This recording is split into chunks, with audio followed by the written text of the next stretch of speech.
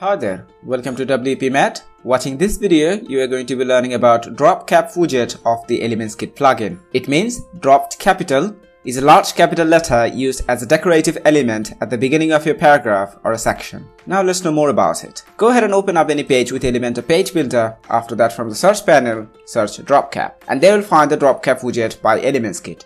Drag and drop the widget on your page. After that, you'll find the first letter of your page is capital and large. Now in the left side, you'll find the content area. There you can put the content you want.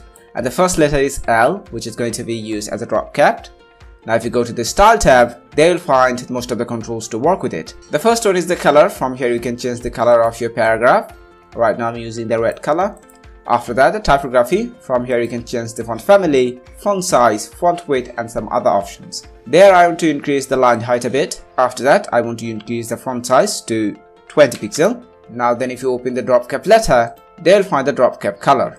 From here I want to use completely black color, and the typography I want to use is Poppins, and the font size I want to use is 100 pixel. The other setting I want to keep as it is, and then I want to show you the background type. On the background type, you can change the background color of the drop cap. Now if you go to the padding area, there you can work with the padding. I want to use the padding top 30 pixel and the padding bottom 30 pixel.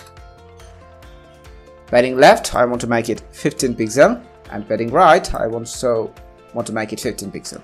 This margin control will help you to move the L, the drop cap letter.